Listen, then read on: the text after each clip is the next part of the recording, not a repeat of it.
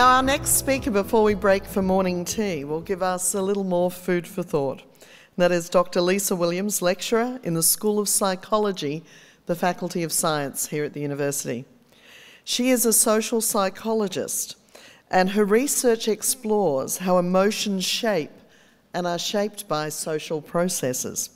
In particular, Lisa focuses on positive social emotions, such as pride and gratitude, and I was sort of feeling both of those things just a minute ago listening to that music and to our speakers this morning. Lisa is a member of the steering committee for the University of New South Wales Women in Research Network, which helps female academics conducting research here to connect and form positive professional relationships. This morning, we're privileged that Lisa will talk to us about the benefits of a diverse workplace. Please welcome Dr. Lisa Williams. All right, good morning, and thank you, Kim, for that introduction, and thank you to today's organizers for putting together such a truly fantastic event. I'm a social psychologist by training, as Kim mentioned. I study the interplay between emotions and social interactions and how emotions actually come to shape our behavior in adaptive ways. I'm not a marine biologist, so you might wonder why I have an image of a coral reef here. There are many other fantastic scientists in this room who might tell us why ecosystem diversity is so important for the adaptation and the maintenance of an ecosystem. What I want to propose today, without getting into the biology of that, is that we need to maybe consider the discipline of science as an ecosystem. And to make that ecosystem work, we need diversity. Diversity not only in gender, but across all social groups. Today I will be focusing on diversity and, in essence, in equity. Now, the truth of the matter, as has been pointed out already today, is that we actually don't have very much diversity in terms of gender. This infographic comes from Foundation L'Oreal, who commissioned research into the channels of women in science. Now, according to data from the US, Germany, Japan, China, France, and Spain, as well as the UK, a gender difference actually emerges at the university level.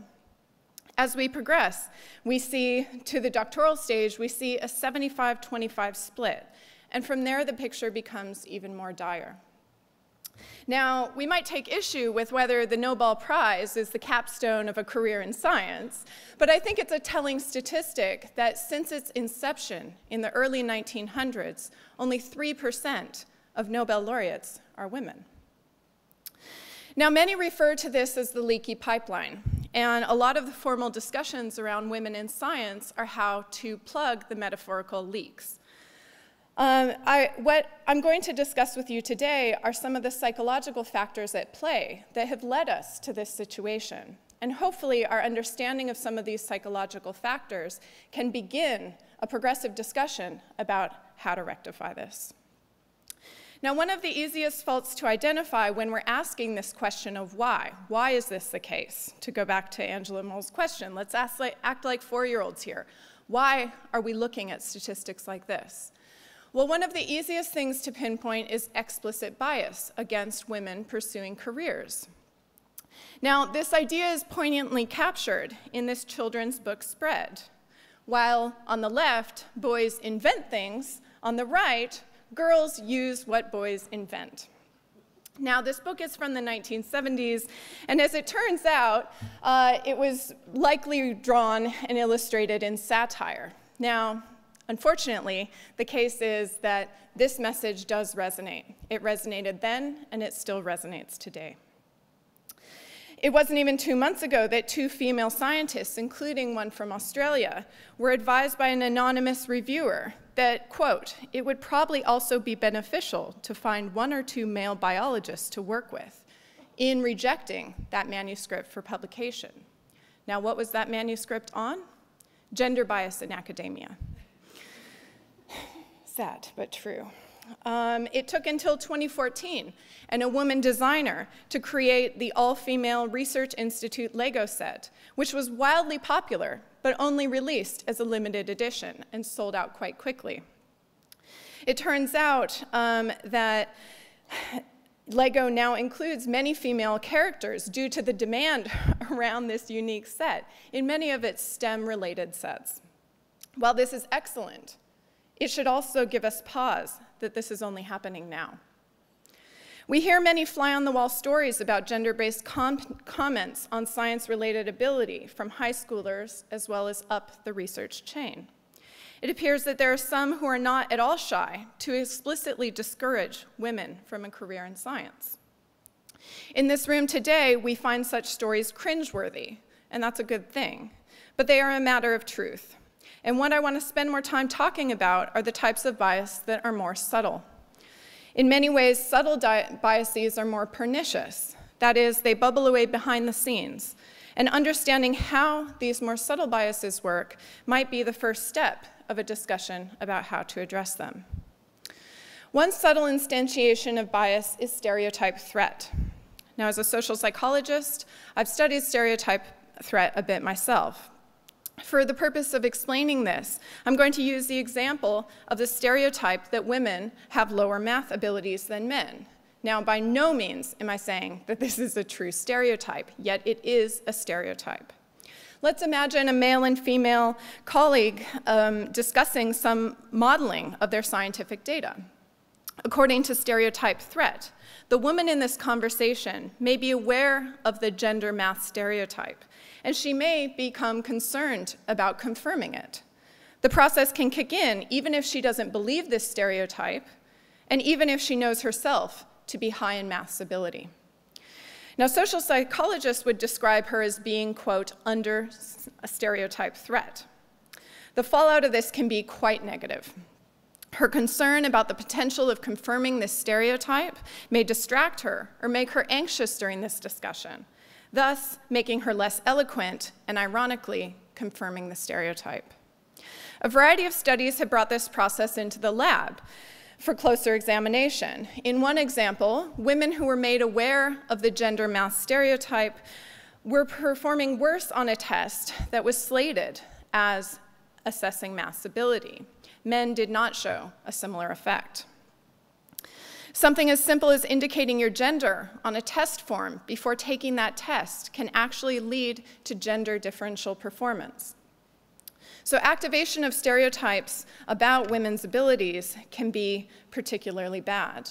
And in support of the background, what's going on in the minds of individuals who are under stereotype threat, a variety of studies have identified that it's a reduced working memory capacity. It's actually physiological anxiety that is bubbling away in the backgrounds of individuals under stereotype threat.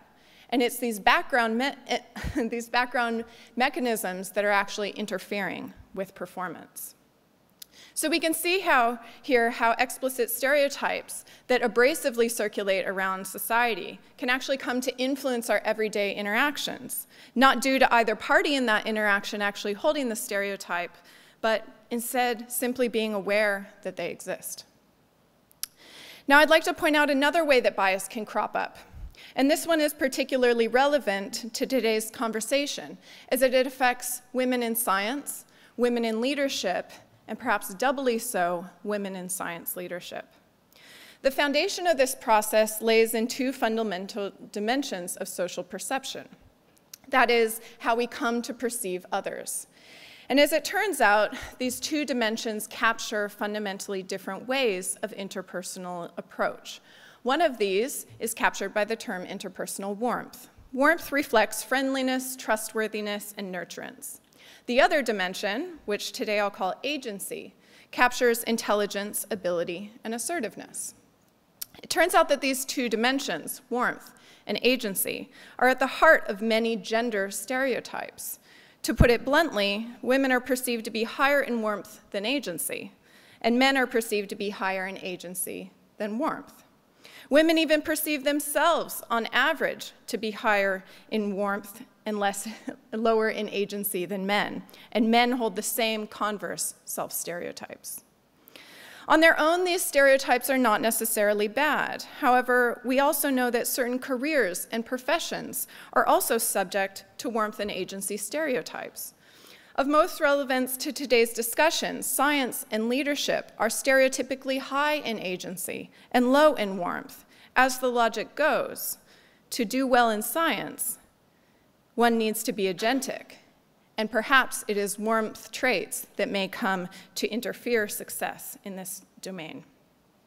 You may begin to see how this is building to a picture of bias. Women, given that they're stereotypically warm but not agentic, may be perceived as less suited to careers that are stereotypically high in agency and low in warmth, such as science. For me, the real kicker in understanding the nature of warmth and agency stereotypes is the apparent trade-off that we must make when we are pursuing careers. If we take it to be the case that women pursuing careers in science is counter-stereotypic, the research suggests that these such counter-stereotypic pursuits are subject to the trade-off, such that women who are pursuing careers that are stereotypically high in agency suffer a penalty in how they are perceived in warmth. And the same is true for men who may choose to pursue a career that is stereotypically high in warmth. I'd like to point out here that the onus of this effect is not simply on perceivers, that we ourselves, when we are pursuing careers, actually engage in differential behaviors that may give rise to these perceptions. When asked to be agentic, it turns out individuals of both genders end up acting less warm. And when asked to be warm, we actually act less agentic.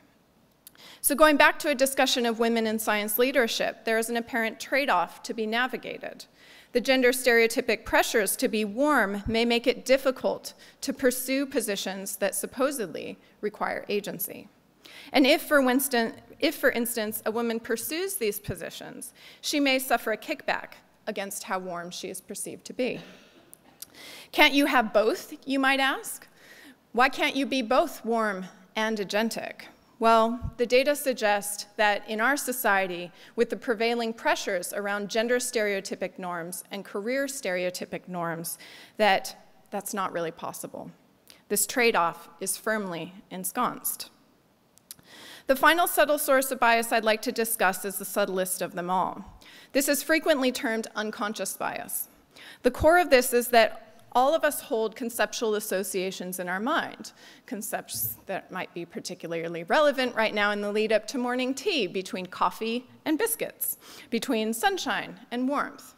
Now, some of these concepts are more strongly associated with each other than others, and many of the concepts we have are actually related to the social stereotypes I've been discussing so far.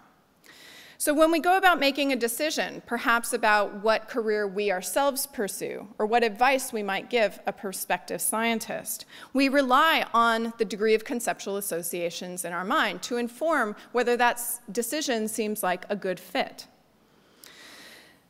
Now, on the one hand, we have concepts about gender, and I've mentioned a lot of the content about the stereotypes about gender. And on the other hand, if we consider concepts about professions, we've set up a pretty stark contrast. Social psychologists have developed really sophisticated ways to get at these conceptual associations. And to make a rather long scientific story short, it turns out that both men and women have stronger conceptualizations between men and science than they do women in science. And so what this means when we are considering career paths, it may seem more right at a very basic, non-conscious, automatic, categorical level to see a man pursuing a career in science. By their nature, these conceptualizations operate outside of conscious awareness, and so at first glance, it may seem that these would be particularly hard to tackle. But what I will say is that there is a ray of hope here. It turns out, as society shifts, so do the nature of non-conscious biases. There's recent data that current shifts around biases against non-heterosexuals over the past 10 years have become less biased. And so here today I hold up as a bit of hope as we shape our conversations about women in science, that so too will change our non-conscious bias against women in this profession. I'd now like to shift gears for a moment to speak of the benefits of diversity in academic workplace, which of course is the title of this talk.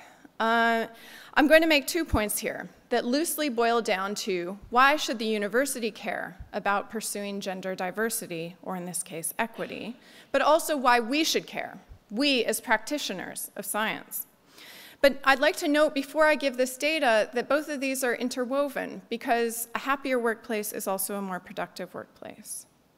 So why should universities seek gender equity? Well, tackling the stereotypes that I've just described,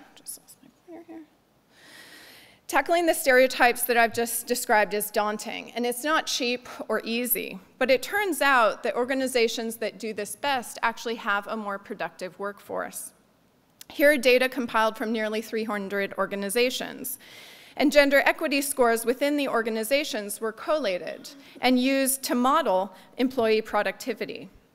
Along the x-axis here, we have Blau's index, which ranges from 0, meaning all male, to 0.5, which is equal representation of gender. And on the y-axis here, we have employee productivity. The shift in productivity here is striking. So as organizations become more equitable, so too are the employees more productive. Turning the context here to universities, it's not hard to imagine the translation, that equal gender representation might produce more UNSW publications. It might actually secure more external funding, all of which is great for the university bottom line. All of that is well and good, but frankly, I would want to see an argument that equity is also beneficial at a personal level. And luckily, we have evidence of that as well. So here I'm going to present data from a sample of academics in a North American university. And the goal here was to predict how satisfied these academics were with their job and how much emotional well-being they had.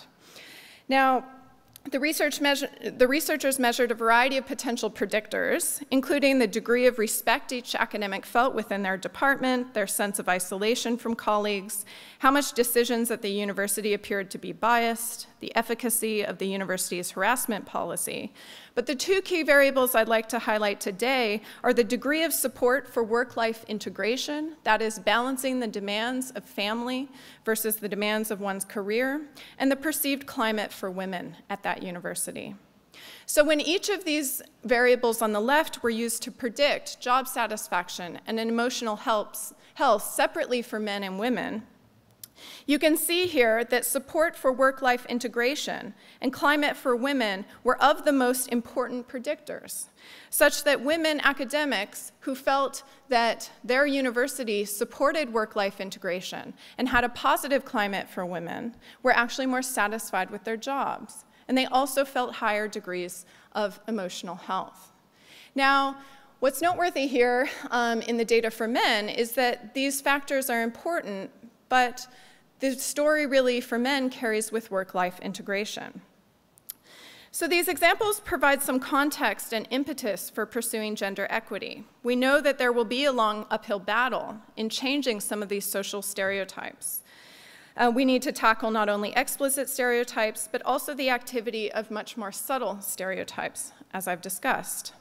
And I wish to make a final point here, and this stems from my orientation as a social psychologist, recognizing the importance of social interactions for well-being and for society. And what I wish to point out here is that in a lot of ways we are made up of our social networks. So our well-being comes from our connections to other people. And in careers in science, this can boil down to conversations about mentoring, and it can boil down to conversations about social networks. And what I'd like to point out that as practitioners of science, we have networks both up the chain, mentors, and down the chain. We serve as mentors, but we also serve as friends and colleagues.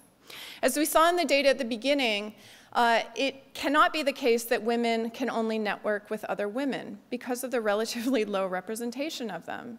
Now, there are great systems in place at this university, including the Women in Research Network that Kim mentioned, of which I am part of the steering committee.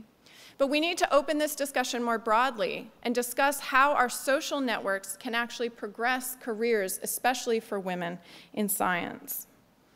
So I'd like to finish with a point that unlike actually Euclid's proof that Catherine Greenhill mentioned, gender inequity in science is not a truth, and it's not immutable. It is something that is subject to change. And maybe by understanding some of the subtle processes at play here, we can begin in discussion to tackle this. And maybe the new truth will become a much more gender equitable place. Thank you very much.